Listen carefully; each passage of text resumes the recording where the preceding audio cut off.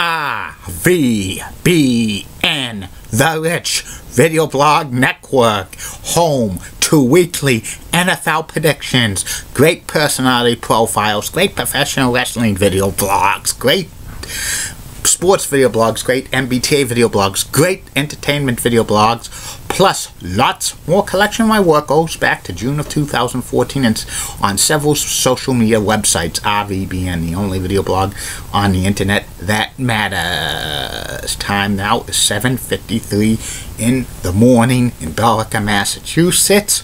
About 19 degrees out right now.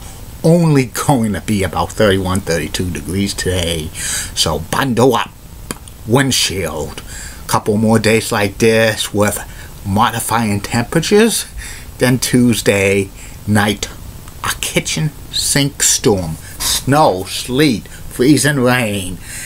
Eventually changing to all rain, and Wednesday could shoot up to the 56 degrees. So it's going to eliminate what snow falls on Tuesday. Then back to the cold weather. Snowy pattern could happen.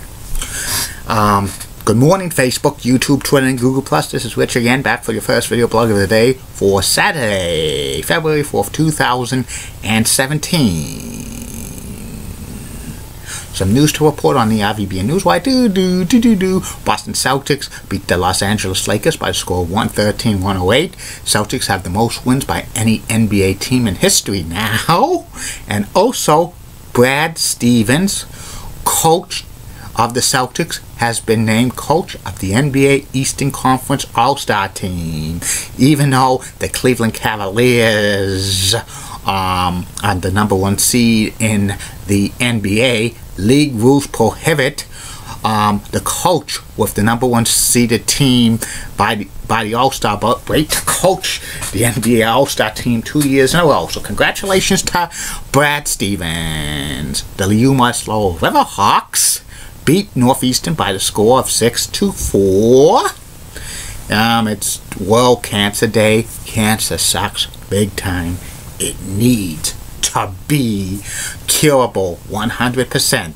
They need to donate millions upon millions of dollars about this, give billions and billions of dollars, but sometimes they don't give billions and billions of dollars to research of cancer. And the University of Arizona State University has pulled out of a deal to build a arena that was going to be housing the Arizona State hockey team and basketball team and the Arizona Coyotes. Big blow to the Coyotes, and if they was to stay in the desert Southwest, Gary Bettman needs to consider moving this team because they're running out of options in Arizona. Move them to Seattle or Portland, Oregon, or Milwaukee, Wisconsin, because the Coyotes will never get a new arena in Arizona. And that's about it on that. And that's the news for the RVBN News. I be back in a flash with my first video blog of the day. Keep calm, everybody. And I'm a Julie Brennan guy. Julie is my favorite cute, leggy blonde from Orlando, Florida. She rocks, and I'm one of her biggest fans. And very soon, I'm going to interview Miss Broughton on my video chat. It's going to be real interesting. Julie, you're the best. Thumbs up to you. I'm back. My first video blog subject of the day is my personality profile. Today's personality profile is about Pro Football Hall of Fame offensive tackle and former NFL coach Art Shell. Art Shell was famous for playing football for many years and eventually becoming the first African-American coach in NFL history. Art was born and he grew up in Charleston, South Carolina. He was a star football player in high school, and he got recruited to many colleges because of his outstanding achievements. And he went to Maryland State, and he was such a great offensive tackle there that he won some all-conference awards. And the Oakland Raiders drafted Ott in the 3rd round, 80th overall pick in 1968. He played all 15 seasons in the NFL with the Raiders, playing offensive tackle.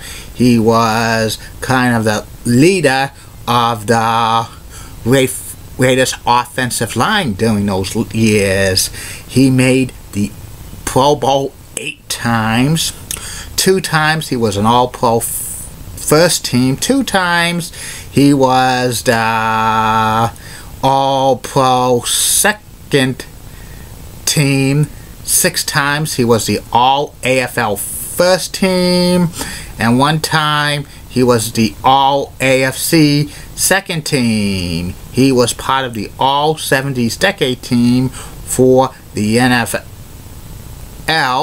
And he played in 3 Super Bowls, winning all 3, which is pretty amazing. And Ott was just such a great player. He was kind of the heart and soul of the Raiders. He retired playing 207 games, starting 155. He made the Pro Football Hall of Fame after Ott retired. He became the offensive coach for the LA Raiders for about 6 years. In 1989, the owner of the Oakland Raiders, which they were now in Los Angeles, Al Davis, named Ott the first African American head coach in NFL history. And he had a decent record for the Raiders from 1989 through 1994. He also coached in 2006. He had 2 times 10-win seasons. He won 1 AFC West title in 1990, making 3 playoff appearances. He led the Raiders to the 1990 AFC Championship game. They lost to the Buffalo Bills. He won Coach of the Year 1 year, and he got fired at the end of the 1994 season by the Raiders. They were moving back to to Oakland, and then Ott returned to become like an offensive coach for a couple of other teams, the Chiefs and the Falcons. He was offensive lines coach in 1998 when the Falcons made the first Super Bowl. He returned to coach the Raiders in 2006, but they had a mediocre record, and Ott was fired after 1 season, which that was not good.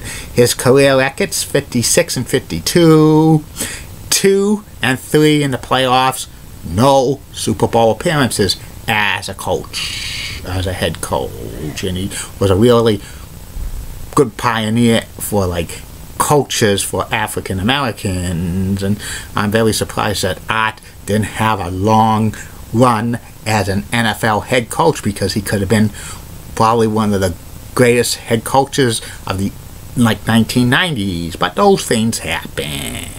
And that's about it on him. I'll be back later. Facebook, YouTube, Twitter, and Google+. 2 more video blogs coming for you. Facebook, YouTube, Twitter, and Google+. First video blog will be about which colleges should be the 12th team to join Hockey East. It's going to be real interesting. And the third and final video blog of the night will be about May to December romances, which is an older man dating a younger woman and vice versa. Like I always say, keep calm, everybody. I'm a Julie Bunny guy. Molly Roseblood, WCCOX, and has nice legs. Elizabeth Hatt's so stunning, she's the best. Amy Sweezy's awesome. Amy Linda Church of WPIX, Channel 11 New York, such a fucking cougars. Got the best legs in New York City. Kelly Nash of NHL Network and MLB Network is a stunning brunette with nice legs. Lisa Bell of WKMG News 6 in Orlando, Florida, has a great smiley face, and she's my 4th favorite leggy lady in Orlando, behind Amy Elizabeth and Julie. And in the words of Deep Patel last week, no,